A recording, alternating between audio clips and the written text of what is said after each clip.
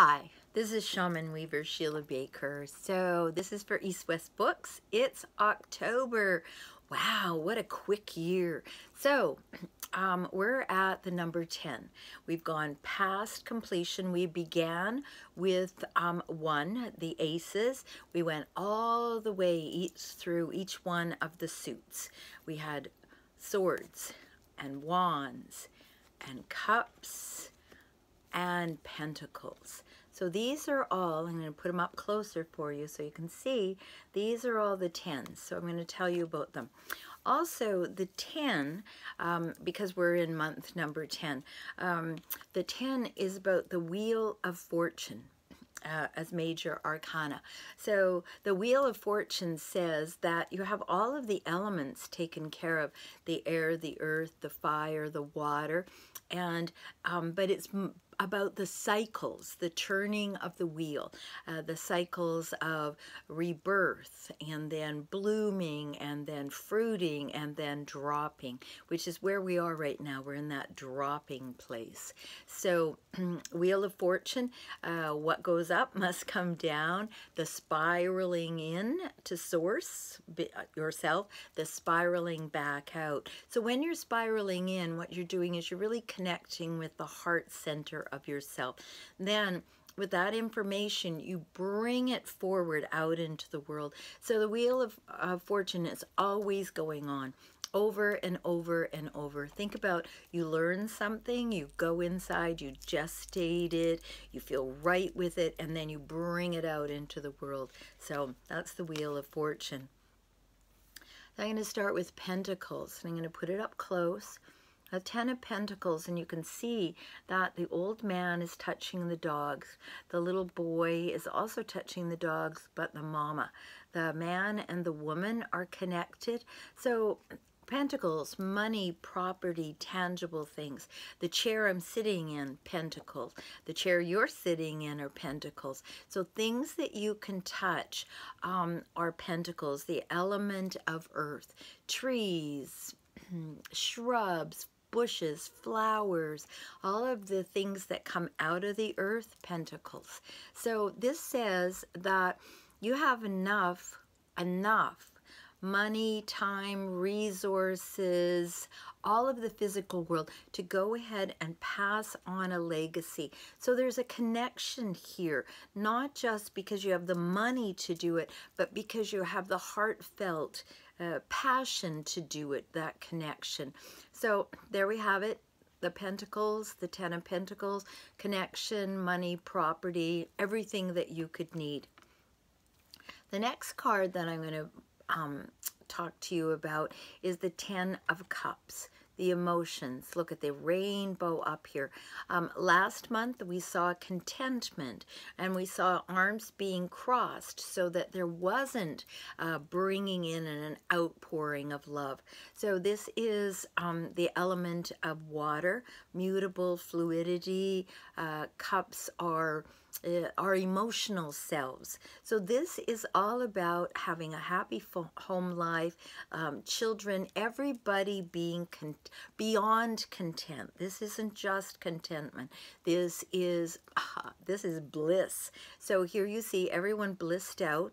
The 10 of Cups. We started with the Ace, the hand reaching out, bringing us a brand new beginning. We went through all of them up to now, and now we have beyond contentment. We have bliss. So that's the 10 of Cups. Now, with the 10 of Wands, we have a whole different kind of story. What we see with Wands, which are the element of fire, passion, drive, connection to the divine, we see somebody, I'll put it right up close, you can see he's buff, nice big biceps, nice big thighs, can do the job, but does he have to do the job? So these wands are burdens. And so as you look at this and as you think about this, are you carrying someone else's burdens? A really wonderful shamanic trick for this is for you to take either pickup sticks, you remember pickup sticks, or toothpicks. Take 10 of them, hold them up, drop them down, have a look. Which of these belong to me? Which can I let go? And notice that you don't have to pick them all up and carry them around. These burdens are not all yours, and it's a wonderful thing when you do this. You can recognize that, oh, I've been carrying that burden for that person and that burden for the other person.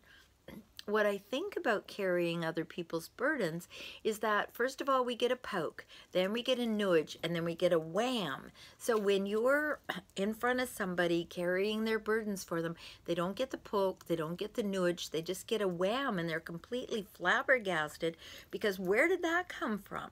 Because you've been like the basketball guard carrying it for them. So you might think, oh, this is a lovely, compassionate thing for me to do, but in actuality it isn't, because it stops them from learning their lessons. And sometimes when it happens, they actually need to incarnate one more time to do this. So if you're ever tempted to carry someone else's burdens, call me. Shamanweaver.com. Text me. The number is on my website, and let's have a conversation, because I can spare you some burdening, and I can allow that person to get what they're really meant to get in this time and place.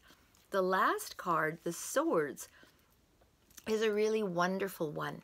So this says the end of a karmic cycle, and I put it up close. All these ideas are actually killing this person. And so you might have some thoughts and ideas that are actually harmful to yourself. They're actually killing you. They're stopping you from being your magnificent self. So the end of the karmic cycle, it's done. And when we get to the end of a karmic cycle, we get to let go of all of those ways of thinking, because they have kept us small. And right now, one of the things that's happening is we're looking at, what are my values? What do I value? What do I believe in? And when your values and you and your beliefs don't line up, then we have beyond the burdening of the wands, what we have is something that actually stops us from having a beautiful, full-on life. So in the karmic cycle, let those ideas and thoughts go by, get new ones, you know, look at your beliefs. Are they truly yours? Let go of the burdens that you're carrying that aren't yours. Become beyond content into bliss, happy, happy, joy, joy, and know that you have enough to pass on a legacy.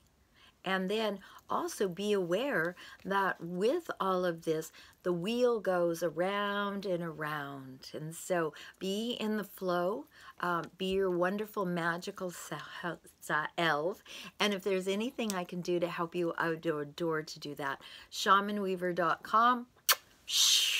Blessings.